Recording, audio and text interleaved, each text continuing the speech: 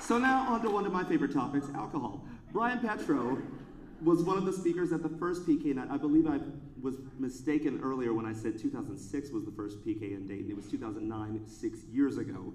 Brian presented on something completely different. Now he is a bartender, and you can go visit him Thursday through Saturday night at Rue de Maine if you have more questions after this. He's been a bartender for more than 10 years, and tonight he's going to talk to us about one of the darkest periods in cocktailing, the 1970s and 80s. I'm sure some of you remember a very bad Tom Cruise movie with a kind of bad Beach Boys song. That was the kind of sort of peak and end of that era. I bet you're going to hit that point. Yeah. I'm going to leave the rest to Brian.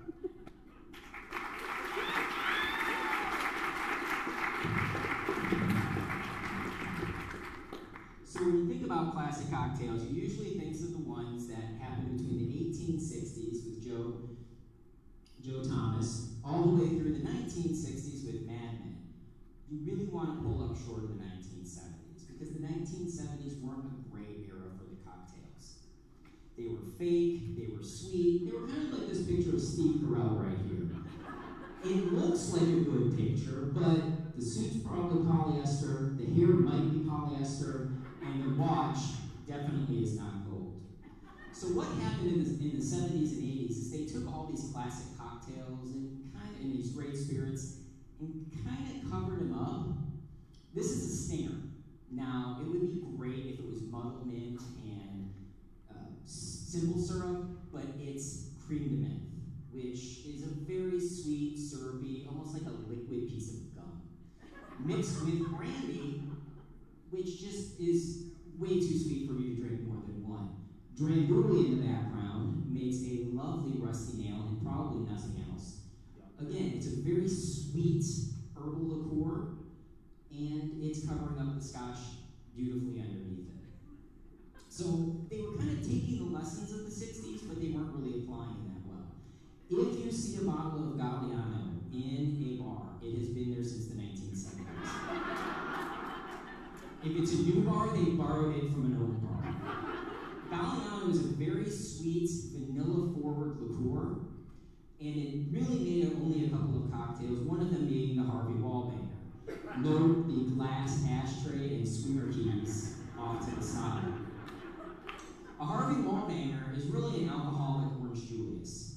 It's vanilla with the Galliano, orange juice, and vodka. So again, cloyingly sweet, but taking a screwdriver and just making a mess of it. Galliano got to star in its own cocktail called the Golden Cadillac, also the name of a failed 70s bar in New York. The Golden Cadillac is the Galliano with a shot of cream de cocoa and cream. Again, a great dessert drink, not anything you're going to drink over the course of the day. Don't laugh at the grasshopper. Milk and cream were apparently very big in the 1970s, and the grasshopper is a thin mint that's going to get you a little buzzed. Again, it's probably going to make you full before it gets you drunk, because all it is cream de menthe, cream de cocoa. What does this cocktail look like to you? Mudslide is a great answer, but this is really a Brandy Alexander. Right there, that guy. It is brandy covered up with either cream de cocoa, milk, hopefully ice cream. But again, very desserty, very sweet. I used the pina colada as a bridge between the 70s and the 80s because Escape, the pina colada song, was the last hit of the 1970s. And this is also a very creamy drink, most likely made with pina colada mix, not coconut milk and pineapple. The Rubik's Cube is a very 80s toy for very 80s drinks. It's bright, it's colorful. We're not going to make an effort to finish the whole thing, but we'll get one, maybe two sides done.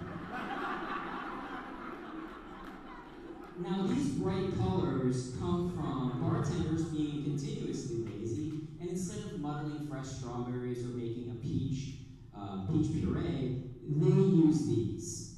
There's even amaretto, yet we're going to use amaretto schnapps in these cocktails, because we want to make them fun, like the 80s were fun.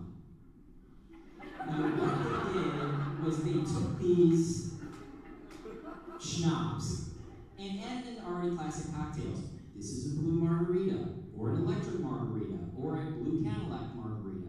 Really, it's the same margarita, just with blue liqueur in it instead of the traditional orange curacao or triple sec. This is a Long Island iced tea. I'm sure all of you are familiar.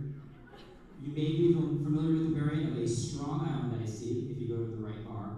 But this is another just lazy, we can put in as much of the liquors that we want, cover it up with sour mix out of the bottle and some Coke, and people are going to be happy. This is something that's a little rare now, but it was very big in the 80s. Slow gin.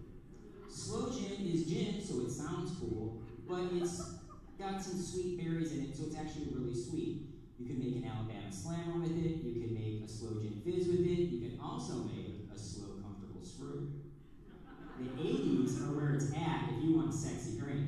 You can have sex on the beach, you can have a slippery nipple, a slippery dick. You can have a blowjob as long as you want to finish out the entire evening with a screaming orgasm.